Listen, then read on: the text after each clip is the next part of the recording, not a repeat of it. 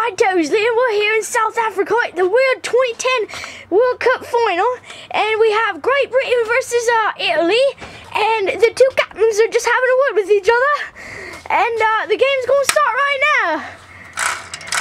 I get some ball. Flippo Inzaghi snipes it. There he goes. Andrea Pirlo, he's going for a big kick. Oh, goal! Here goes Andrea Pirlo. This is the real life version of the kick. As you can see, he's got a bionic foot from years of rigorous training. He's the son of Steve Austin, the $6 million man. Here he goes. He's going to strike it. It's a cracker. Okay, now here's what you're going to do. We're going to slow the shot down. Slow it down a lot.